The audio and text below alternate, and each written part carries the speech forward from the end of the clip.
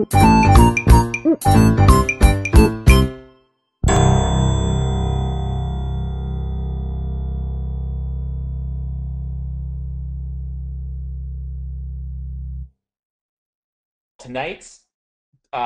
Scholar's Choice social or webinar, rather, educational webinar is titled The Social Media Safety Zone, Pointers to Protect Kids from Digital Dangers.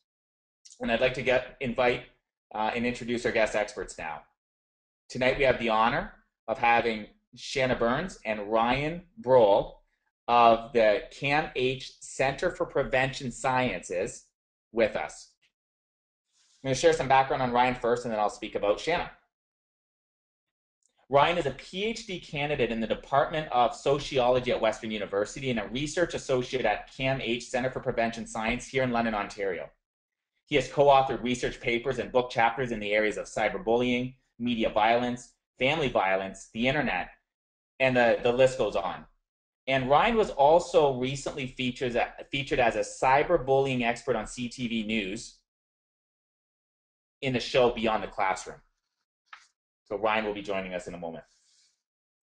Our second guest expert tonight is Shanna Burns. Shanna is an educator and researcher at the CAMH Centre for Prevention Science. She holds her Bachelor of Education and Master's in Educational Psychology, which she applies in her work in the area of the 4th R program development and implementation initiatives. That's an initiative that's actually being rolled out right now, right across the province of Alberta in schools out there. And I know Ryan and Shanna will speak more about this program. She is a 4th R master trainer and an occasional teacher with the 10th Valley District School Board here in our local area in London and area.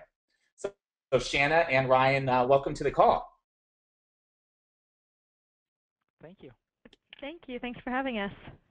Yeah, you know, last week, Ryan and Shanna, and really for everybody, I came across a video, a news video, where basically it was a news crew did an experiment online, where they went online and went to a popular social networking website, and they found a kid's photo, and through this type of technology that's really available if you research it, they were able to backtrack, all as an experiment. They were able to backtrack the picture of this kid who might be 9 or 10 years old, this child.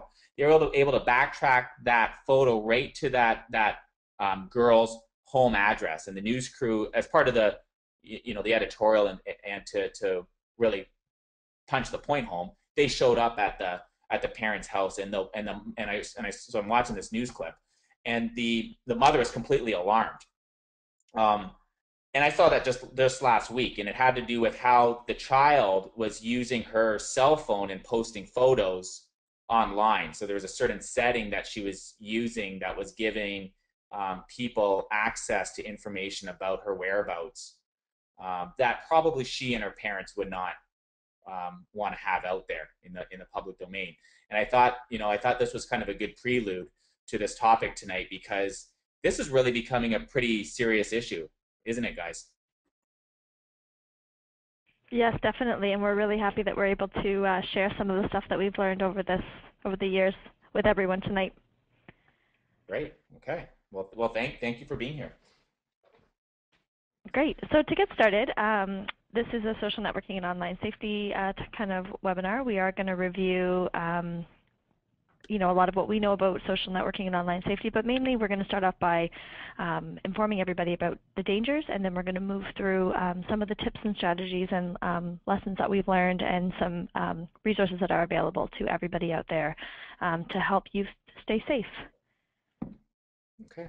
So I'm going to start off by telling everyone a little bit about the 4th R. And so we're part of the CAMH, so Center for Addiction and Mental Health, and our center is called the Center for Prevention Science.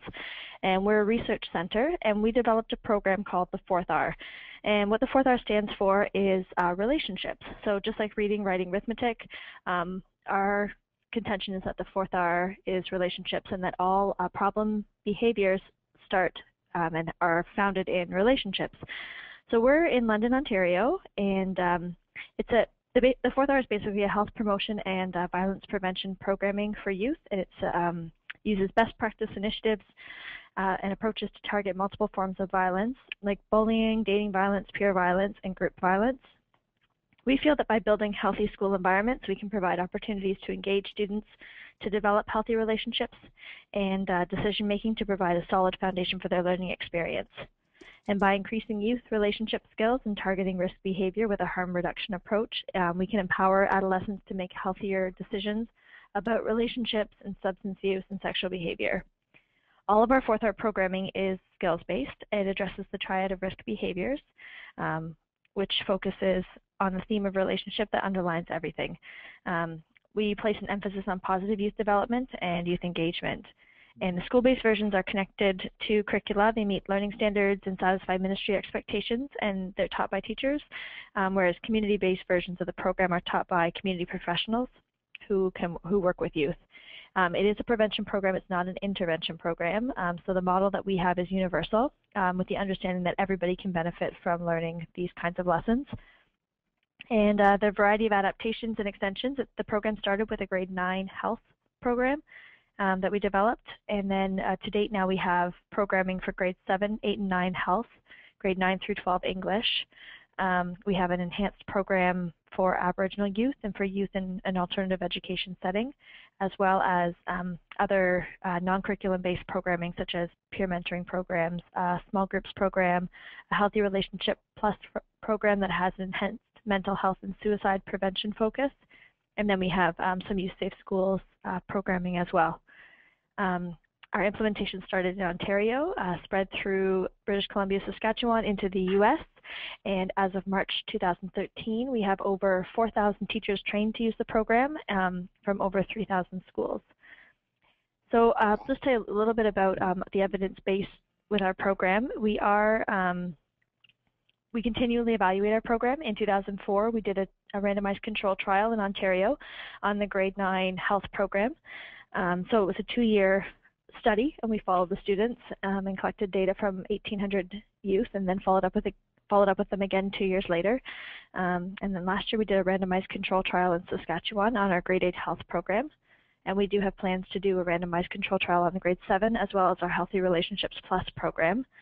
Currently in Ontario, we're in our second of 3 years of our longitudinal study for our Aboriginal programming, and we continually conduct focus groups and implementation and satisfaction feedback from facilitators, teachers, and students about our programming, just so we can always be continually updating it.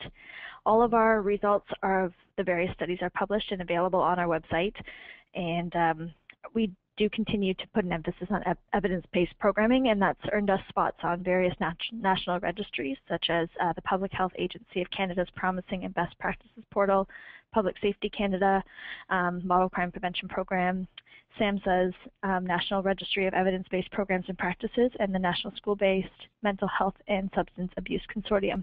So that's a little bit about the 4th R program. And Shanna, and I had one question from Teresa here in Canada. She was wondering if this curriculum is also applicable for toddlers and preschool age. And I guess that opens up a bigger question for everybody. What are the main years or ages that this program is applicable for? Currently, our 4th R program, because we're grant funded, we've only received funding to develop programming for students from grades 7 through to 12. We do have some resources that we're going to share with everybody, and some websites, some web links of other research that of other lessons that we've produced that are accessible for youth in grade JK through to grade 12. But that's towards the end of the presentation. We'll offer those. Okay, great. I think that'd be helpful to everybody if we covered all that. Yeah. Okay.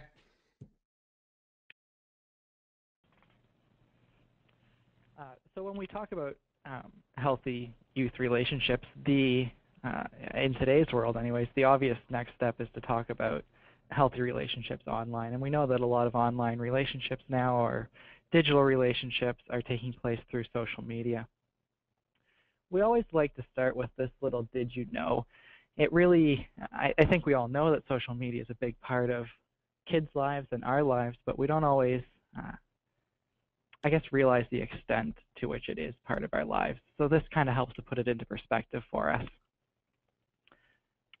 ABC, CBS, and NBC, as I'm sure you know, are three very large, very big, very popular American TV networks. The biggest shows are usually on those three networks, and every single month they get about 28 million unique visitors to their websites. So what that means is that 28 million different people go to their websites every month, and that number's risen considerably in the last couple of years as these networks have started to stream TV shows and other programming online. Mm-hmm. Now, these websites have been around for a combined 200 years. So, 28 million people is an awful lot of people going to those websites, and 200 years, they've been around for a while. What's really interesting is that you compare that number to the number of unique visitors going to Twitter, YouTube, and Facebook every single month, and that's about 375 million different people going to those websites every month. We'll talk about it later, but Facebook has well over 1 billion users itself now. This is the number going every month, and not a single one of those websites existed 9 years ago.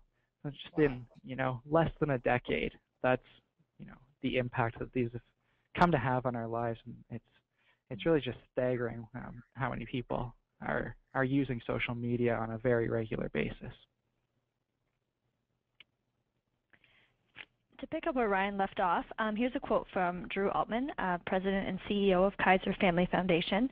The amount of time young people spend with media has grown to where it's even more than a full-time work week, and when children are spending this much time doing anything, we need to understand how it's affecting them for good and for bad.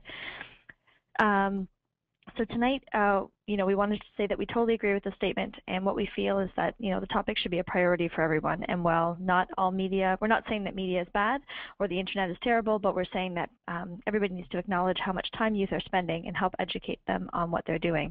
We do know now that by the time youth graduate from secondary school, they'll have spent 15,000 hours with media and only 12,000 hours in the classroom. So here's some stats on social media. So you spend an average of 8 hours per day with media, and this accounts for multitasking, so meaning when youth are using their phone and listening to music or watching TV while they're on Facebook.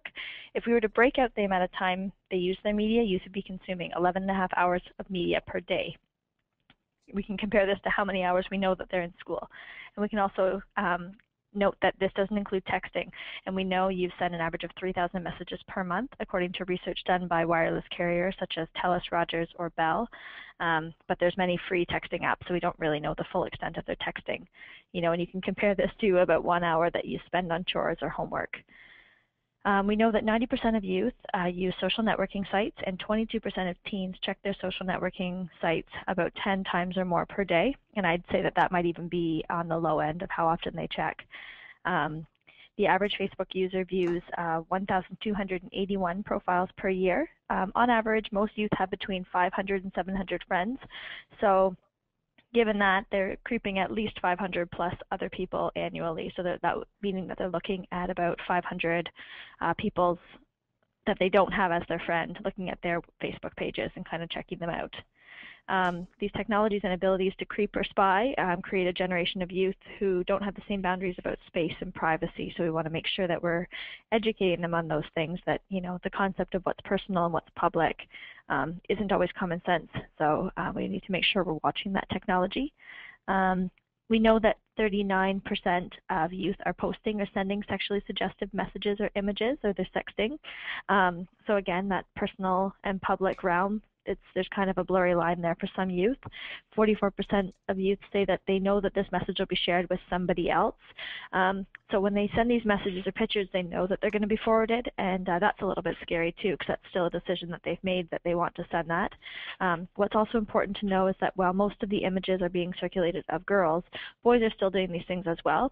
The biggest difference we've heard of is that most girls and boys will keep or forward an image of a girl more readily than they would of a boy. And lastly, among 13 to 17-year-olds, their favorite way to communicate with friends is in person, which is great news. 35% of youth say it's more fun, and 29% say you can understand what people mean better. this is great news, but it still needs to be a priority to ensure that youth are learning the social skills necessary for those in-person communication since they're growing up mainly in a virtual world now. Well, yeah, and I think the antagonist of that last part there, Shanna, is that would also mean 65 would not choose it, right? As the best way to communicate. Would that be a fair way to look at it? Definitely, yep. Yep. Okay.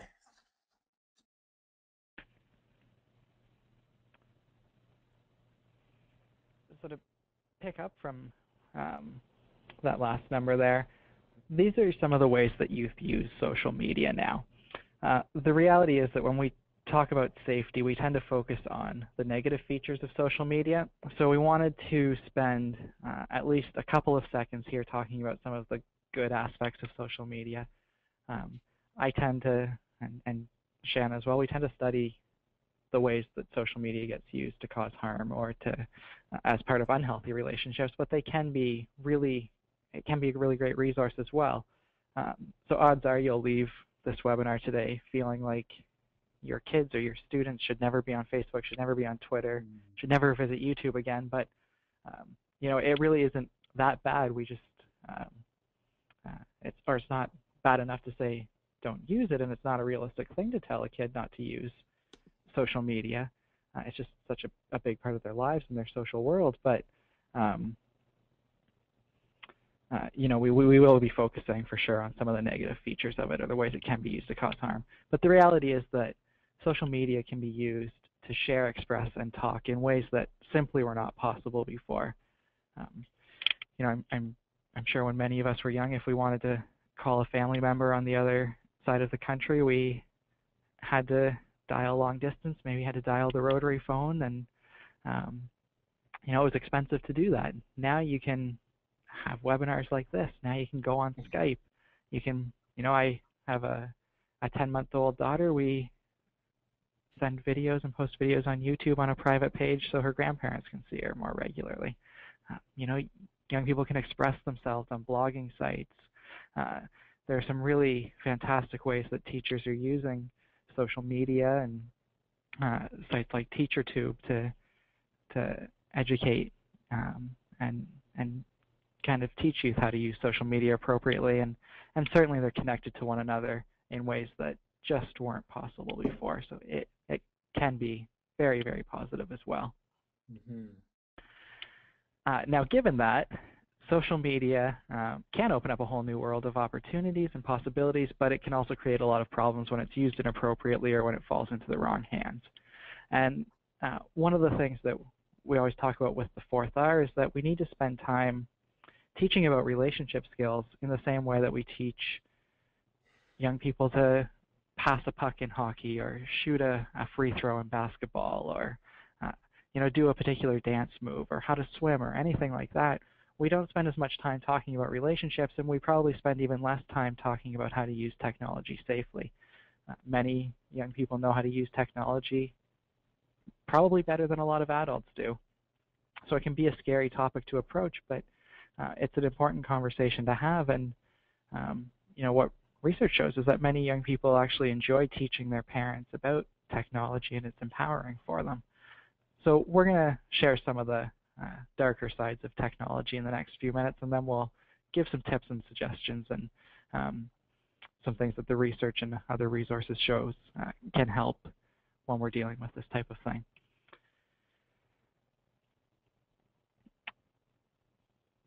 So this slide shows a picture of Amanda Todd. I'm sure many of you have heard of Amanda. She was the young student from British Columbia who committed suicide in October 2012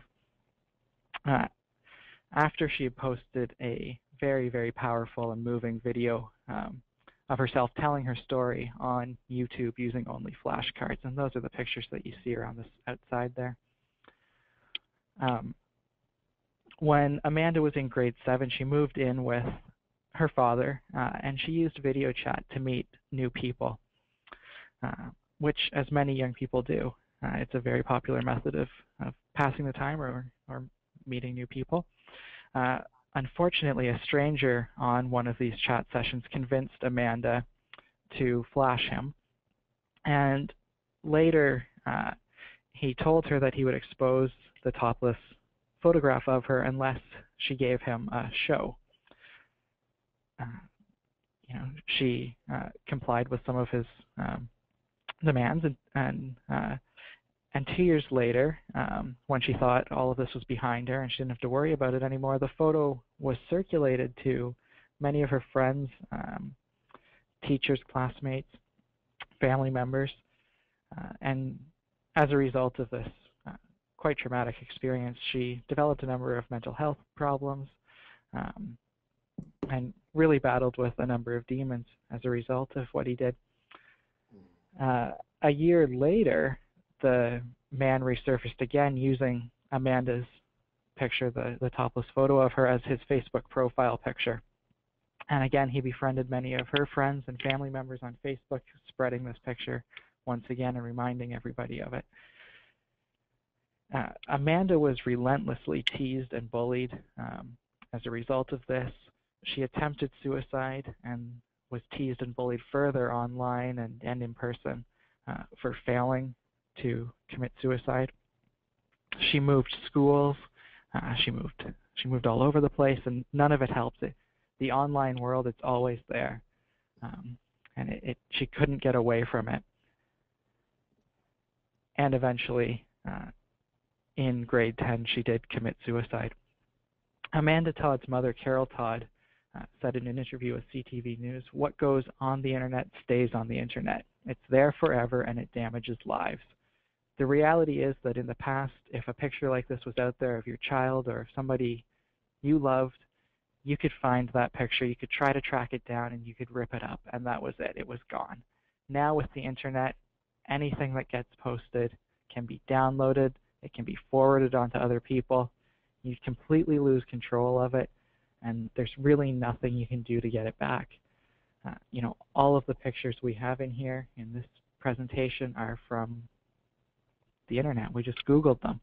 And, if I can download them, if I can save them and show them to, the almost 150 people that are on here now, anybody can as well. You completely lose control, and that's one of the things we really try to remind young people about. We use the rule of thumb that if you wouldn't want your grandparents to see it, then don't post it online. And it's something, again, as Shanna mentioned, those boundaries we need to be thinking about all the time. So this part of the presentation is going to be looking at some of the unsafe digital communications that youth can get engaged in, from text messaging and cell phones to social networking to hate blogs. And we're going to look at the ways that these can lead to harassment, bullying, and compromised safety, and why it's important for us to look at some of these things so that youth can be sure that they are safe when they're using their media. So to start off, we're going to look at cell phones and smartphones. 77% of all students have their own cell phone, and most are smartphones now, meaning that they have internet capabilities. Older teens aged 14 to 17 are more likely to have a cell phone than younger children, with 87% of older teens owning a cell phone. The average age that a child gets their first phone now is 8 years old, which sounds very young, because what does a student in grade 3 really know about using a phone or needing a phone? But that is what they say now the average age is. Basically, smartphones give the world of the internet at the fingertips of young and impressionable youth. And years ago, when we were building social skills and navigating relationships, adults were always around to educate us if we spoke rudely, made inappropriate comments, things like that. Whereas now, youth have the freedom to communicate and kind of come of age digitally, where supervision is minimal, mostly because us adults aren't as comfortable using the digital technologies that they can use. So we don't often get engaged the same way we would if we were seeing these things in real life. I know for me growing up, there was one phone and it was in the kitchen. So if I wanted to talk, it was in front of anybody that was around in that kitchen. And my family could always hear everything that I was saying, so you had to really, consider what was going on. Now it's quite easy just to text and talk on the phone and do all the different things without anybody really noticing what's going on. Oftentimes with that minimal supervision, choices aren't witnessed or reviewed until it's too late. Some things I want to draw to your attention are new apps and technologies that are accessible as long as phones have 3G or Wi-Fi access, and even consider that iPods are something that has a Wi-Fi access, or even MP3 players. So youth can, log onto Wi-Fi somewhere, especially if there's free Wi-Fi if they're at Starbucks or something, and they'll have access to the internet, even just using, not a telephone. And here's some things to watch out for. Some ways that youth can be communicating unsafely are using anonymous phone numbers. There's websites such as Text Them Now, Sneak SMS, and 5-digit text. And these allow users to make their phone number private or anonymous to send text. And these apps are available to do this on major smartphone platforms. And while parents are paying for TELUS, Rogers, and Bell services to text, many youth have figured out that by signing up for things like Text Plus, which is another downloadable app that's free, they're able to have free texting and calling to other Text Plus users using Wi-Fi or 3G. And some users will use, WhatsApp, which is a cross-platform mobile messaging app for iPhone, BlackBerry, Android, Windows, and Nokia. So it allows those users to exchange messages without having to pay for texts. So it's basically like messaging each other using this particular app through this app. So the app gets all the information, but also there isn't the same record of the number of texts that are being used or what kind of content is being shared in those text messages. Also, WhatsApp users can create groups, and they can send each other unlimited images, video, and audio media messages. And other things to think about are sites like Facebook, Instagram, Pinterest, YouTube, and other regular sites that youth love going to are definitely accessible on smartphones through the internet, and often they have a downloadable app as well. And we're going to talk a little bit more about Facebook later in the presentation, but it is something to consider that just because you have a downloadable app, it doesn't mean it's the same as what you can do on the actual computer, and that goes for safety measures as well. What is available to us to choose as safety options or privacy options on our apps are very limited compared to what's on the online version. So we always want to make sure we're going online and checking those things. And I just wanted to mention that what Andrew was talking about earlier, the story that he shared about the young girl and the picture and being able to track her to her home, is something called geotagging. And basically what that is on certain phones and newer cameras, if you have something called location services or your GPS enabled for your camera portion of your phone, or for your actual camera, every time you take a picture, the latitude and longitude of that picture will be embedded into that image. So say, for example, you do have a 10-year-old daughter that's taking pictures of herself up in her bedroom, and she's putting them, as youth like to call them, selfies, up online on Facebook, and her privacy settings aren't set very high. And someone's able to download that picture, if they have certain technology, and you can just go to certain websites and download a piece of software, you're able to find out the latitude and longitude of exactly down to pretty much a foot of where that picture was taken. So it's something to consider. There's lots of ways. You just go online and Google geotagging, and it'll tell you immediately how to turn it off. On an iPhone, you just go into your settings and your location services, and you just turn it off for your camera, and then you no longer have that information being embedded into your photos. But I'm sure that that's how they were able to track her down. Yeah, it's very likely, and I can probably guess right now that every parent on this call with a child with a smartphone after this call is going to go get the smartphone and do something with it. Definitely, and you want to do it with those iPods, with anything that Yeah. has, anything that has a GPS in it. Definitely turn it off. But you can access anything online to tell you the steps to how to do it, or we can explain it to you for some phones as well. Yeah, it's great advice, Shanna. And is within a phone, is it enough for a parent? So there's obviously some parents on this call who their child may have a smartphone, but they may prohibit that child from being on social networks, like Facebook. Is it enough for a parent to just check the phone periodically to see what apps that child has downloaded, or is that not enough these days? And what can a parent be doing? Definitely checking the phone is a great start. we have some strategies later on, but I can give you some now. For example, Googling your child to see what shows up will tell you very quickly if they have certain accounts, and if they do, how high their privacy settings are. Sometimes youth will tell their parents one account and they'll have another account that they actually use, so watching out for that. Certain phones you can check the browser history, and you can see what cookies are on the phone, so you know what kinds of websites they've been visiting, and that always kind of helps. But we do have some tips later on that we will share that go into more detail with some other suggested websites to visit. Okay, great. So one of the, certainly stemming from that, one of the darker sides of primarily cell phone use, but internet use, Skyping, things like that as well, is sexting. And I'm sure many of us have heard of sexting in the media. It's been a bit of a buzzword. It's actually a media-created word. 20% of 14 to 18-year-olds have sent sex messages. It's very, very common in high school. It's, you know, you don't really come across anybody who hasn't heard of it if you go to talk to high school students. 40% of students in that age range have received these messages, and 25% have forwarded them on to other people. So they're being circulated and to people other than the intended recipient. One of the reasons that this happens is because it's considered a form of safe sex.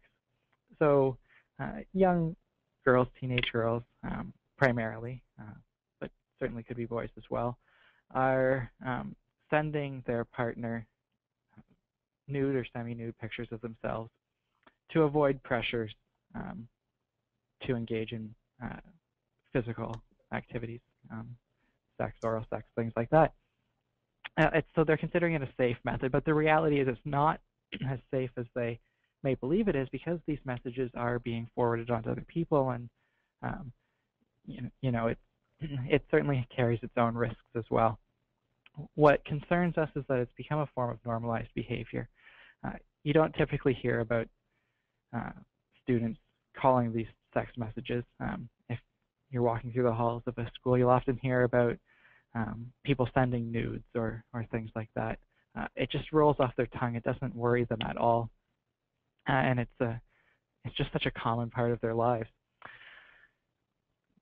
The little picture down in the left-hand corner of your screen, the ghost in the kind of yellow box there, that's an app called Snapchat. It's an extremely popular app right now, and what it does is it allows you to send a picture of yourself to somebody else, but that person can only see the picture for a maximum of 10 seconds.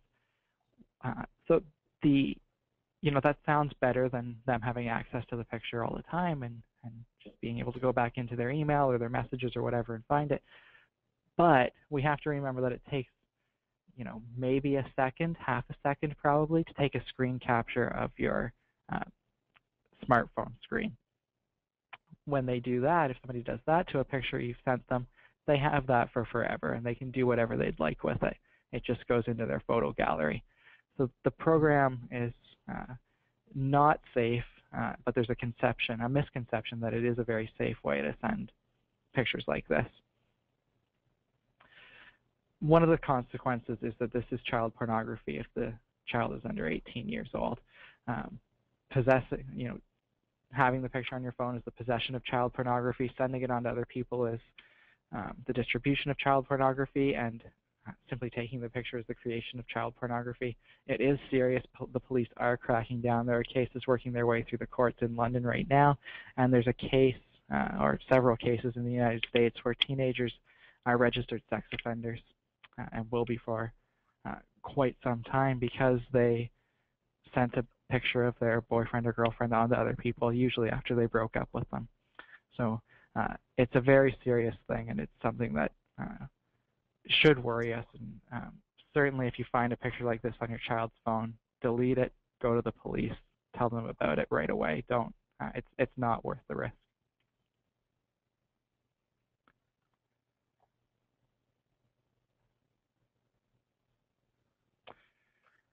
So social networking, just briefly, 90% of youth use social networking sites daily. So these are your Facebook, YouTube, Twitter, Flickr, Tumblr, Reddit, things like that. What's really interesting to me is that 75% of homeless youth actually have a Facebook account, which I found that to be a surprising number. There are a couple of issues with social networking sites. One is oversharing. So that's just sharing too much information about yourself. You know, the reality is that bullies will take whatever information they can get and twist it in a way to cause harm. So just because Facebook asks you for your likes and interests, you don't have to put that in there. Same thing, you don't, and we'll go over it again later. We really recommend that young people don't share other pieces of communication information. So your cell phone number, your email address shouldn't be visible on Facebook. Group inbox messages are sometimes used, similar to hate blogs that we'll talk about shortly, just to cause harm, to bash people, and to make people feel bad about themselves as a form of group bullying. One issue to be aware of on especially Facebook is like for a post. Somebody will be bored, usually post a message from their profile saying something like for a whatever. So I might post like for a rating, and Shanna might then like that post that I made, and I will then rate Shanna. Most of the time it's going to be our friends doing this, and we'll get good ratings, positive ratings, things that will make us feel good about ourselves. But the reality is that if we have 500, 700 friends, we probably don't know all of them that well, and some people will say mean things to us just because they can. So I don't want to ever say that somebody's setting themselves up to be bullied, but we do have to be aware of what we're putting out there and the situations we are placing ourselves in, and sometimes things like this can be dangerous. But it's a common way of passing time for young people.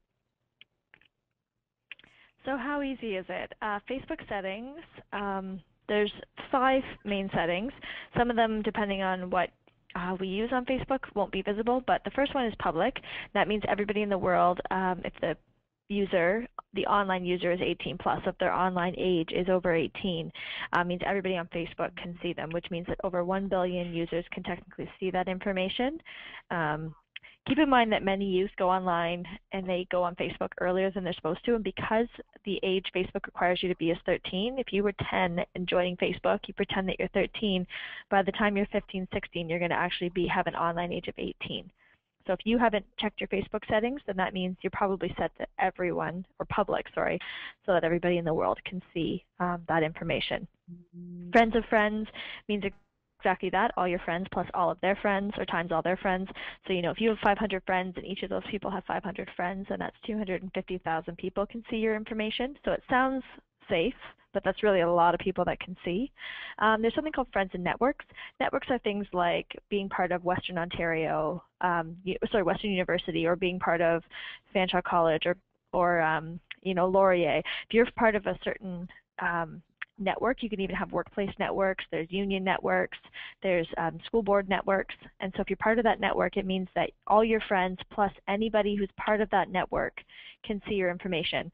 So just think of an institution like Western University. In theory, if there were 35,000 people there annually, times say 100 years of people going through the doors of Western, or just wanting to join that network even, you might have 35 million people looking at your information.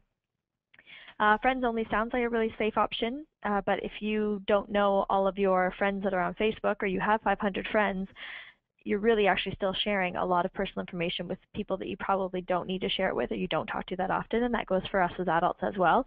I go by the rule of thumb that if I haven't had a conversation with those people, or I wouldn't share things with them that I'm posting online when I see them in public, or even wish them a happy birthday on Facebook, I probably shouldn't have them on my Facebook anymore, because I am posting information that maybe I just want my friends to know. But the best option is to customize how you share. It takes a lot longer, but it's a lot safer. So you just go use the online version of Facebook, not the app on your phone, and change all your privacy settings and just customize it so you can choose who you want to see things, how you want them to see things, and you have the choice over everything that you share on Facebook. So it's important to take control of those settings, as I was saying. Facebook, if it was a country, it would be the third largest country in the world, quickly closing in on India and China. So you can imagine how many people are using Facebook. First point to make is that Facebook changes and updates its privacy settings frequently. So when you think you have it all under control, something new is often added or a setting is changed. lately Facebook has been condensing their privacy category, so making it harder for us to secure our profile or making it more work, but it's still worth the time and the effort.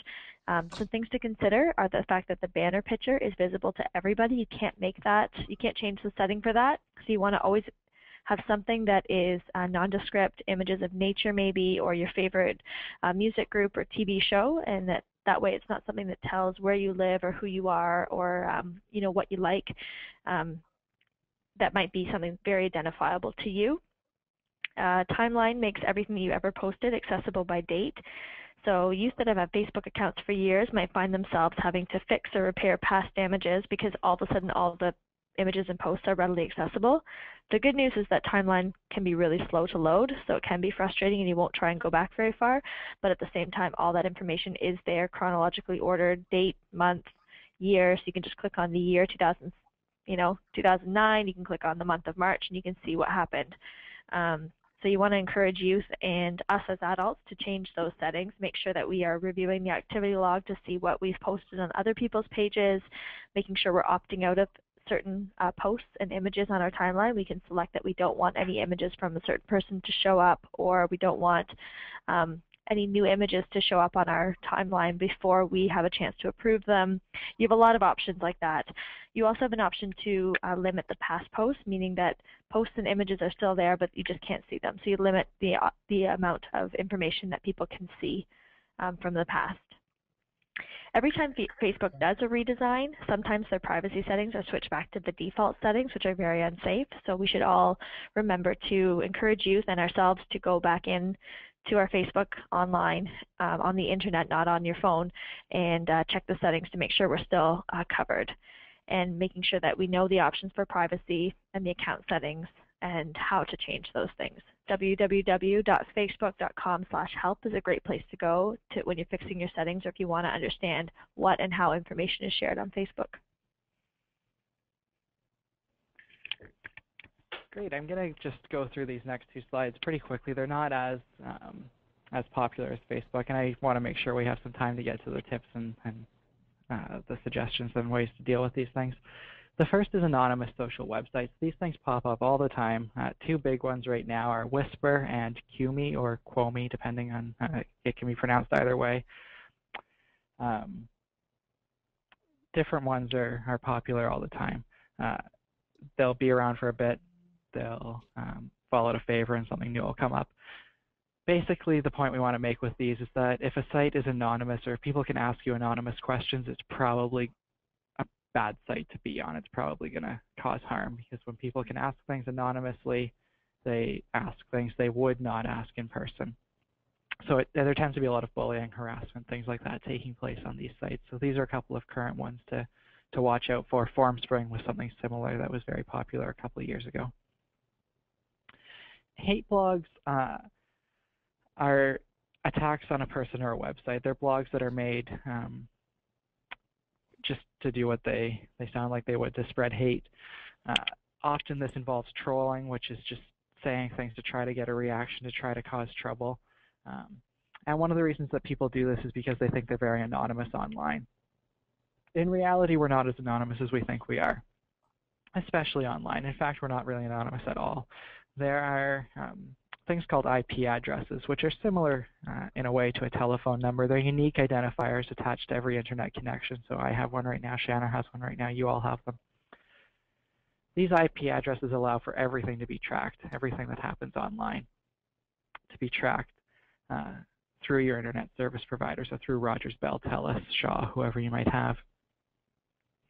These can be used in investigations by the police. These are what are usually used to track down and investigate child pornography cases.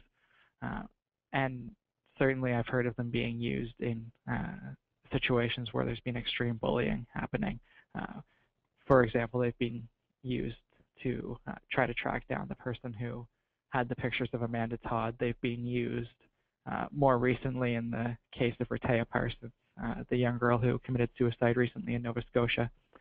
So the point we want to make here is that you're not anonymous online. Young people aren't anonymous online, even though they think they are. So we need to remember that both as producers of this content, but also as adults trying to help young people who might be working through this. There are this material that's out there that can be printed off, can be retrieved if it's serious enough to go to the police or something of that nature. So now we're going to move into the tips and the strategies that we'd love to share with you for how to support youth and how to help us as adults educate youth and also change our own behaviors online. We're going to go through this acronym called NETWORK, and we'll give you lots of suggestions.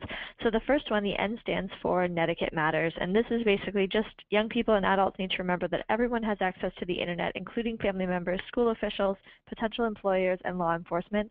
And just because we're behind a screen doesn't mean that common sense, rules, and values doesn't matter. So you should assume that anything that's put on the internet has the potential to be found, circulated, and saved. And these are some of the guidelines that we encourage you to abide by online: being genuine, no harassment, behaving ethically, etc.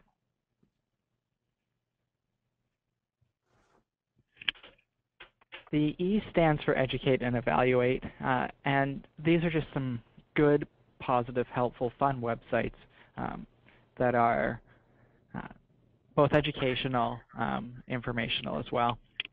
Thin Lines by MTV, it allows young people to evaluate whether their texting or online social media behaviors are caring or controlling, and what's great about it is it gives them tips on how to change their behavior if it does find that you might be a little bit overbearing. Mobile Safety has tons of information on safe cell phone use, as does TextEd. Media Smarts has a wealth of information, and Common Sense Media is an absolutely phenomenal resource. We love it. It has ratings and reviews on basically anything you can imagine. It has information on movies, TV shows, apps, games now even. So it really allows you as parents or teachers to know the messages that young people will be receiving before you show them that movie, for example, or let them use that app. It's a phenomenal website. We really encourage you to check it out. The T stands for tips for digital harassment, or for addressing digital harassment. These are some things that you can do if a young person comes to you and says that they are being bullied or harassed online. The first is encourage them to stop or leave, turn off their computer, turn off their phone, just get away for a bit, get away from it. Do not respond. That's what the bully wants you to do. Don't give them that satisfaction. Save and print everything. If you have a record of it, it's much easier for principals and VPs to deal with it. It's much easier for the police if they have that copy. That's one of the good things, I guess, is that the evidence is there. It's all there for people to use if they need it. We really want to encourage youth to tell a trusted adult. It doesn't matter who that adult is, and don't be offended if they don't tell you as their parent. They might tell a teacher, a coach, a brother or sister, an aunt or an uncle, anybody that they trust. It doesn't matter who it is as long as they aren't dealing with it on their own. We really want to encourage them to block the sender. Take advantage of those features. You can block people on any social media site. You can block phone numbers on cell phones. Make use of those. The person never knows you've blocked them. Check your own settings. Make sure you're private, you're secure. Change your phone number and email if you have to. Every cell phone provider in Canada will change your phone number for free if they know it's because of harassment or bullying. Know the policies of the various social media sites.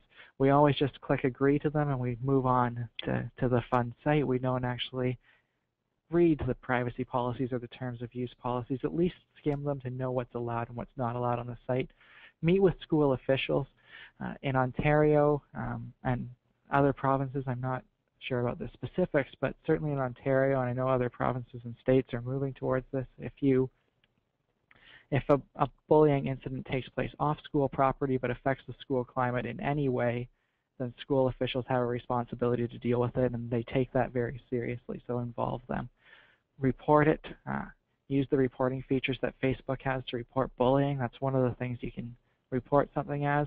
And if it is serious enough, involve the police. They take this seriously. It is illegal to threaten people, to harass people. Involve them if you believe a crime has occurred. So the W stands for ways to socialize safely. The first thing is to never use real names or personal information. Often we forget that using our real name makes content easy to find on Google or other search engines, but especially because posting information that relates to us specifically gives people too much information to stalk or impersonate us. For example, when you post your real name plus a picture of yourself in your soccer jersey with a team logo, or your school, your school uniform or something like that, you've now told strangers who you are, where you live, what team you play for, and it's very easy to find you. You can just Google the school, you can find the school schedule, you can Google the sports team that you play for. Sometimes they have the tournament times or the practice schedule posted. Just way too easy to find out that information. We also say that it's not good to post your digital communication information online as well, because, say somebody is bullying you via Facebook, then now you've given them also your email address and your cell phone number and all these other ways to contact you. And there's just that never-ending kind of cycle. You change one thing and then you give them something else, and there's more and more and more. It's also, these companies are selling our information. Do we really want to give them a profit from us just inputting our information into Facebook because they tell us to? We don't need to put that in there, so let's not give them that kind of information to be able to sell. We want to secure the profile, like we've already mentioned, making sure our privacy settings are correct and everything is safe. We always recommend not posting pictures or videos, and that's very hard because a lot of people like to use these online technologies like Instagram or Facebook to connect with people and to share with people that don't live near them. The best advice we have is to make sure that you have all your settings very secure so that only certain people can see those pictures. You can set it so that just family sees a particular photo album on Facebook. Just keep in mind that everything we post on Facebook or Instagram becomes their property, so they can take and do with it whatever they want to. If they want to make it into an advertisement, if they want to sell it. So it's just worth really thinking before you post something online. Do you really want that to be something that could end up, on an advertisement that goes into a banner down the side? And then, thinking about those online friends should be offline friends. We already mentioned that. If you don't know them, if you've never had a conversation with them, they don't need to see the information you have on your Facebook or on your Instagram or any of those other social networking sites. And lastly, monitor friends' profiles. So many times we hear that kids have these very safe profiles. Their parents have done an amazing job of working with them to stay safe, and then on their friend's profile there's a picture of them out at the party last weekend, and maybe they're doing something that's inappropriate or they're engaging in substance use. It's just very important to always watch what others are posting up of us as well, just to make sure that we're staying safe about that as well. Last thing, or sorry, nope, the O, not the last one, but the O stands for overseeing digital communication. Here's some great resources that parents and adults can use in order to support youth and kind of monitor what they're doing. It's not spying. All of these resources, you need your child's permission or someone's permission in order to put them on the computer or to be able to monitor their Facebook or their cell phone. So it is about open dialogue between you and youth to make sure that, as you would when I was little, having that phone in the kitchen and everybody could hear, now you have, these technologies to help you kind of check up. So there's a website, the Canadian Centre for Child Protection has a lot of resources. They have some information on smartphone safety. They have information for parents on how to, look at safety guides, mobile safety evaluations, information about technology risks and strategies for safe texting, things like that, how to use cell phones properly. My mobile watchdog is $5 a month, and it's just basically monitors the kinds of information that's coming and going from a cell phone.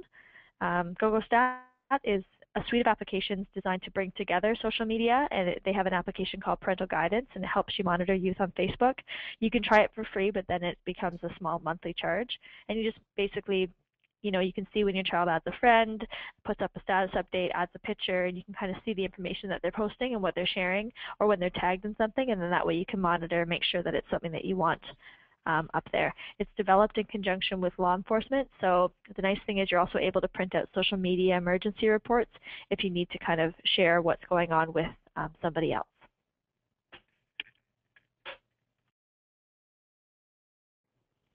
The R in network stands for research and resources. The reality is that in a, what are we at, 50-minute presentation, we can't, of course, give you all of the information. These are some other resources that have a lot of information on these topics. Cyberbullying.ca is a great resource. It's Canadian. Cybertip.ca is linked to from the Canadian Centre for Child Protection. It's one of their suite of sites.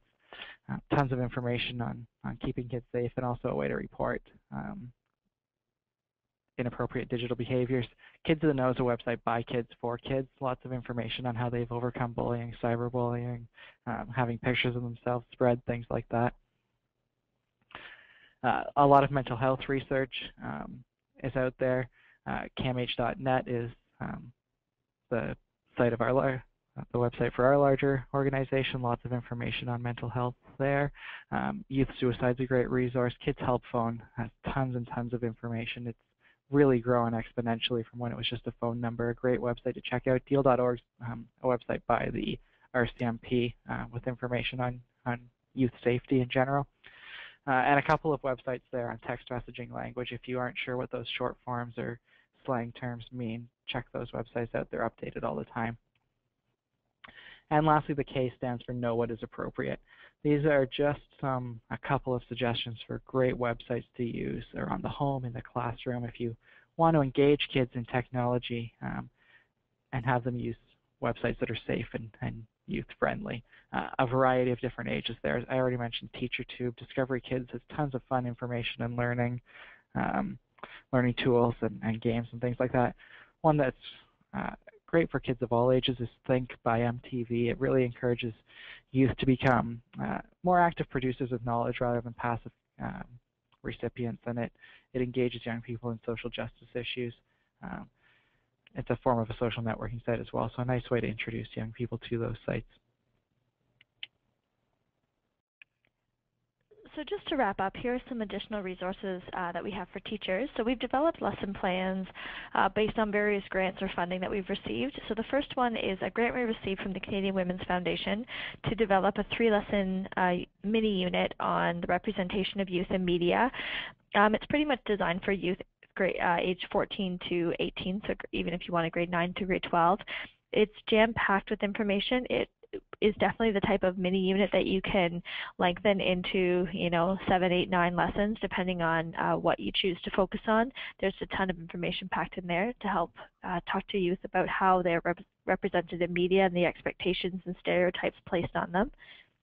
The second resource is a grant that we received from the Ministry of Education, and we did this twice, so in 2007 and then again in 2010, lesson plans were developed to talk about the impact of media violence on children and adolescents from JK, so lesson plans are there, and unit plans from JK through to grade 12. So there's unit plans for English or for leadership courses in high school, and there's lesson plans for, each of the different brackets. So if there's like JK to K, there's 1 to 2, a lesson plan for grades 2 to 3, 4 to 6, 7 to 8, and all the way up. So there's quite a few different plans and different topics at that web link.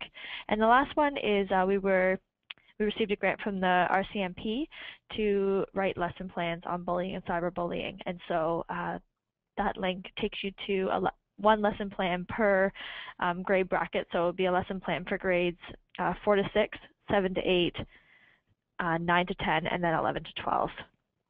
There's also a lot of lesson unit plans available on sites such as Common Sense Media, Canadian Centre for Child Protection, and Media Smarts, just to name a few additional resources. And then just to wrap up, we'd leave you with this final thought. At the end of the day, everyone's responsible for their own actions and own decisions, and that's what we always try and tell any of the youth that we work with. All of our decisions and actions, whether they take place in the real world or online, are our responsibility. So it's important to delete cyberbullying, take control of our digital behavior and networking, and be the kind of person online that we are in real life. So we always ask kids to think about the worst possible thing that could happen: a knock on the door from the police, the end of a friendship, being suspended, arrested, charged, and expect that to happen. And would they still choose to post that picture, forward that image, send that text, write that message, and then, pause and think before they do anything using technology. This has been a wonderful session so far. We have a lot of comments and questions over the last hour that have poured in, Shanna and Ryan.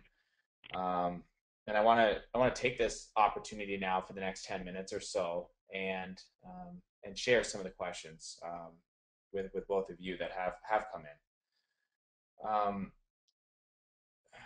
So just going back to an app, I just want to start with one question an attendee had. There was an app that you spoke about, and I think this is a parent that I think just wants to be preventative. There was an app that shows photos for 10 seconds and then deletes the photos. What's that app called again, Shanna and Ryan? It's called Snapchat. Okay, so Snapchat for that person that had asked that question. Now, we had a teacher, Julie, ask here in Canada if she could have permission to post um, the network acronym of some sort within her classroom. What are your rules around that with your organization, guys, for people that want to pass on some of this information?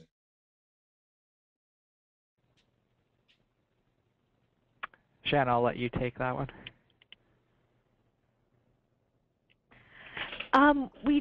We can have you post the network acronym. Obviously, just anytime that any of our resources are used, we just ask that people give credit to the CAMH Centre for Prevention Science for the resources. But definitely, that information is something that we want passed out to youth and, out there for everybody. Great, yeah. So, yeah, use something like the network, but of course, please cite CAMH back since they were the originators of it. Yasmin asks an interesting question, Shannon Ryan. So she has a child who used. I think she never said the age exactly in the message, but she has a child that is a bit young to have a cell phone, but this child is now hitting a point where she started to ask for one. What tips can you guys provide parents in this case, in this situation? I guess two parts of this question. What is the right age, do you guys think, in your research? And what tips can you provide to maybe stop a child from having a cell phone if that parent really feels like she's too young or he's too young? And also keeping into consideration probably some of the pressures, the peer pressure that children will also have, because if they're asking, it probably means some of their friends have cell phones. It's a really hard question to answer because every child's different and every family's different, and it's not a good answer, but it's a parenting decision when you feel your child's ready. So there is no kind of ideal age. The average age is 8. We can give you that number, but does that mean that every 8-year-old's legitimately ready for a cell phone or a smartphone, an iPhone or something like that? Probably not. So there is no kind of ideal age. One of the speaking to the second part of the question, some tips to kind of how to get around that. The one thing with I guess a cell phone's easier to prevent your child from using than other things.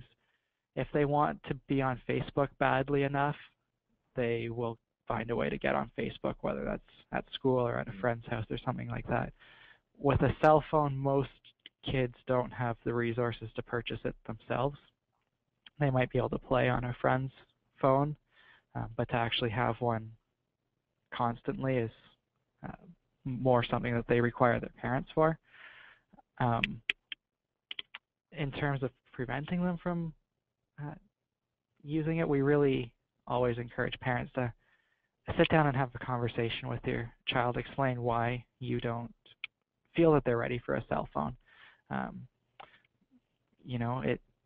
It's again, it might be a difficult conversation to have, and they might push back a little bit, but one of the things that's come up over and over and over in my research, in speaking to teachers and speaking to police officers as well, is that parents need to remember that they're parents and not friends. And it's great to be friends with your kids as well, and it's great to have them like you and things like that, but at the same time, we have to parent them, and we have to look out for what's best for them. And if we really don't believe that them having a cell phone at whatever the age is the right thing for them and for their safety, then we need to tell them why, and we need to just basically not let them, which I know isn't necessarily the best answer or the easiest answer, but it's really the best tip that I can think of.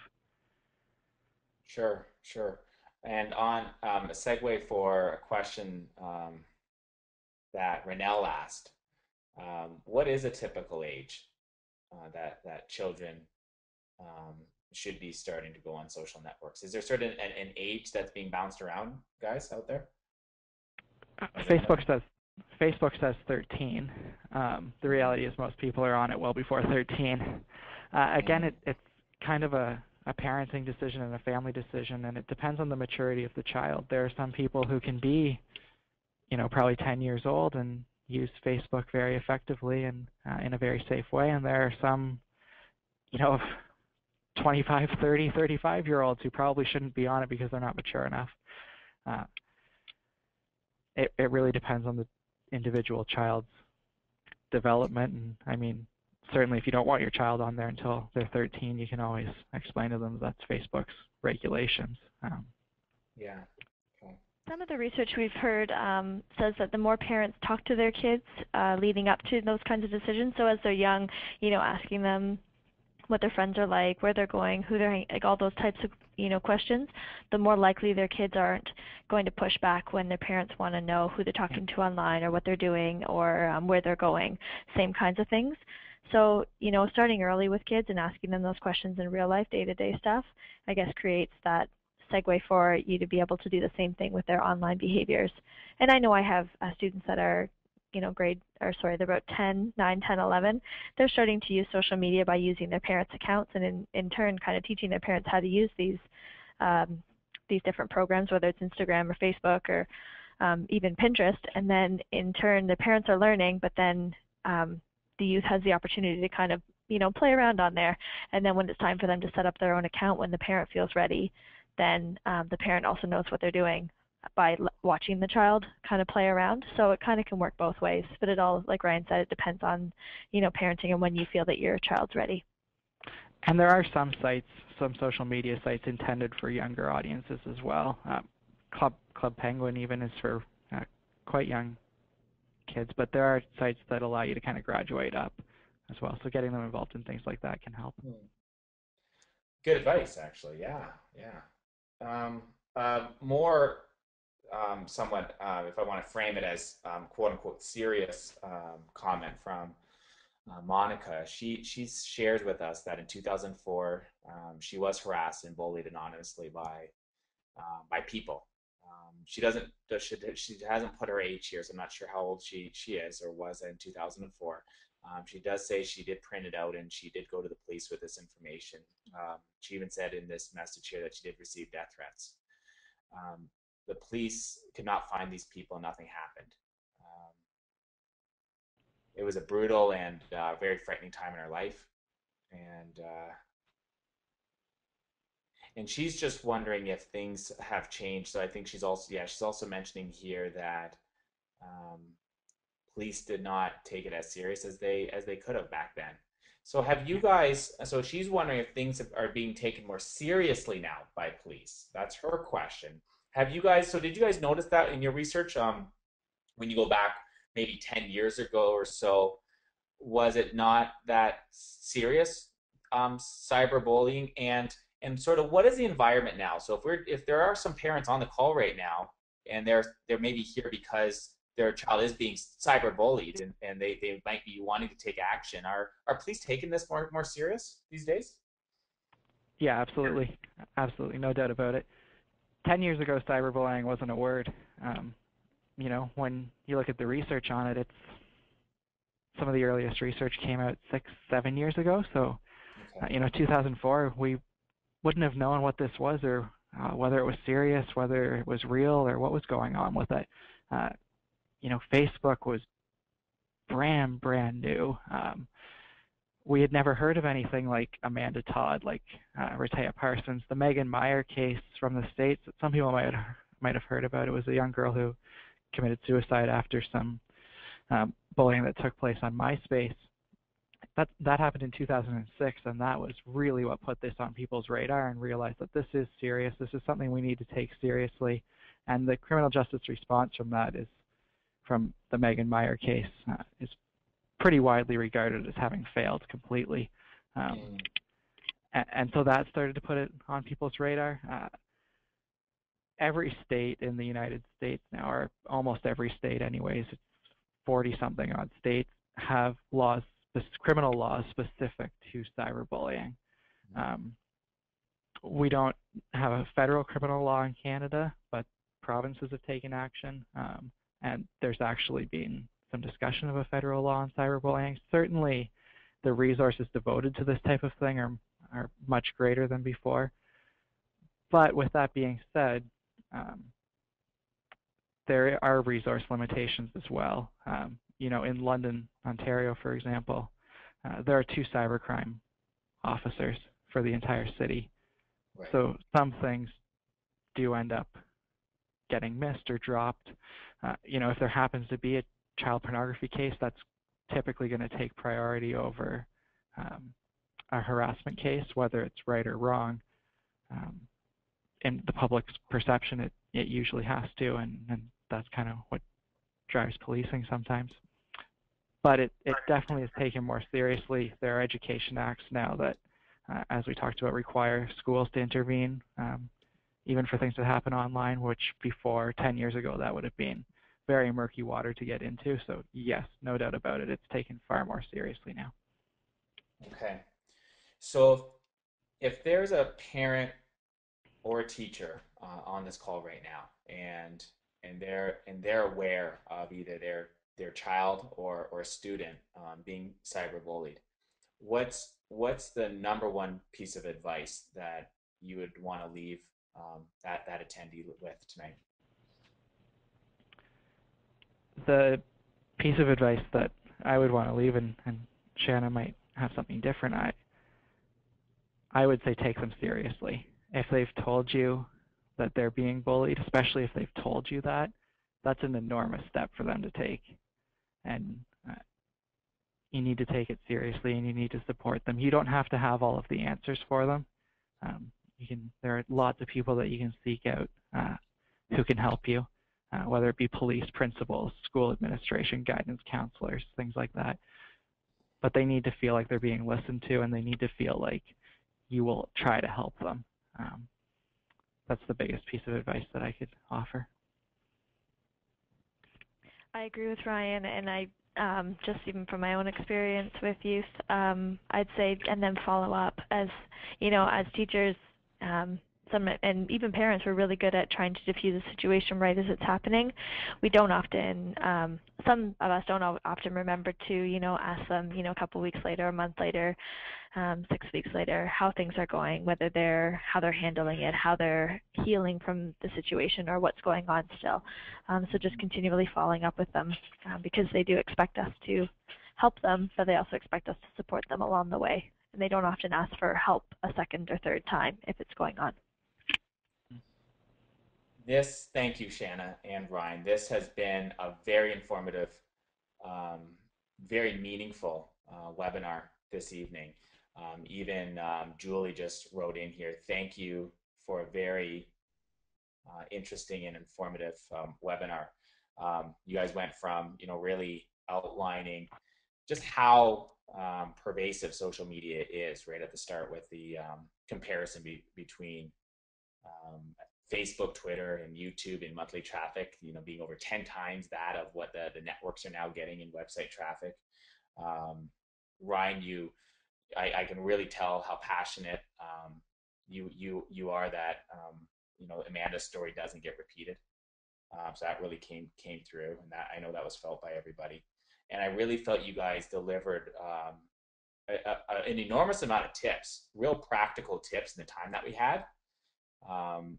That parents and teachers who are on the call can actually do something with. So on behalf of everybody on the call, I really thank you guys for doing the work and continuing to do the work that you do. I really want to thank you guys on behalf of everybody on the call and on behalf of Scholars Choice. Thank you very much for giving us this opportunity. We appreciate it. Yeah, now if anybody wants to reach out, what is the best way? I see that you have a website there, www.youthrelations.org, and also by email, the fourth r@uwo.ca. Is that the best way to reach out to you guys in those two methods? Yeah, I think so. The fourth r@uwo.ca email goes to Shanna, and she distributes them between myself and her, depending on the question. So that's definitely a great way to reach us. Within community.scholarschoice.ca as well, if you go there, you'll see regular educational webinars. If you found value in tonight's webinar, I encourage you to go and check out some of the blogs. Every blog article and webinar Scholars Choice produces is really committed to causing educational excellence for our youth and empowering us all as adults to do that. So you can check that out, and future content announcements such as webinars are usually done first on Scholars Choice's Facebook community. There's a thriving community there of parents and teachers that are like-minded, like you. And there's over 7,000 now and climbing. So feel free to go there. And that's at facebook.com/scholarschoice.ca. I really want to thank everybody again for being on the call. And on behalf of Scholars Choice, really want to thank CAMH, Ryan and Shanna. Thank you for being on the call. Have a wonderful evening, everybody.